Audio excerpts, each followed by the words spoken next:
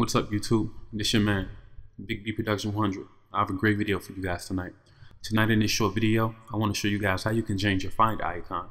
Now, back in the day, I used to use this application called Candy Bar, but that application pretty much no longer exists. It's not compatible with OS X Mavericks. So with that being said, I'm going to show you guys how you can do it on your own. Here's what you're going to need. You're going to need the text that I have for you right here on the right hand side of my screen. And you're going to need your Mac. Let's dive into it. First thing you want to do is you want to go to a website and download you some cool finders. Once you find you some cool finders, it's for your icons. You just basically want to throw them in your desktop. Now, if you look here, you'll see that mine is actually already golden black. So I found one on the internet. I'll put a link down below in the description as well for you guys where you can go and find you some cool icons for your Finder.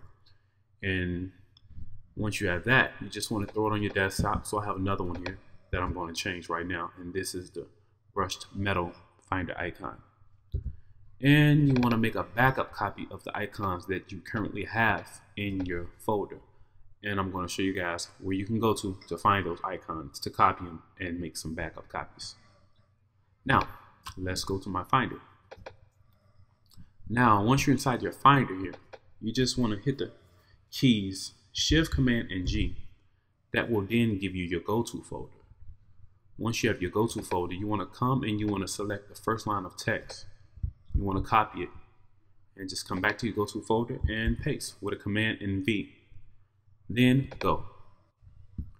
Now, once you're at your resources folder, you actually just want to scroll down like so, and you want to find your Finder icons. Once you find your Finder icons, you just want to select both of those icons, do a right click, copy.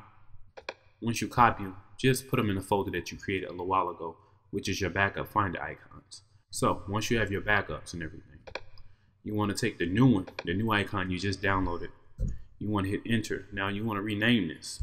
Now what you're going to rename this to is Finder.png, like so, all lowercase. The reason why you're renaming that file, well, that icon, is because you want it to match up with the one that you're about to replace. So once you have renamed that icon, you can now take it, drag it and drop it in here, and it's going to ask you for your authenticate. Now you just want to select that and replace.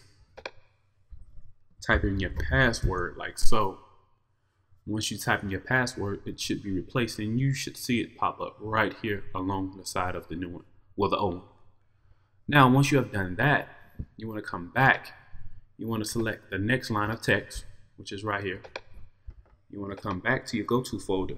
Again, Shift, Command, and G. Now you just want to paste that line of text in your go-to folder search field here, which is private var/folders. Go. Now once you're here, this is your other folders folder. You just want to select the next line of text, which is going to be com.apple.dock.iconcache. Now you want to do a paste with a Command V in the search field. Now you should be presented with your com.apple.dock.iconcache. Take this file and just trash it like so. If it don't disappear, don't worry about it. You're all good. Now once you're done with that, you can now close down your Finder with a Command W. Now take the killall doc, copy that, or you can type it in your terminal. It doesn't matter. Open up your terminal like so, and right here you want to do a Command V, or like I said, you can type it in. Once you do so, hit enter. After that, your dock will then relaunch itself and your icon would be changed to your new Finder icon. And that's it.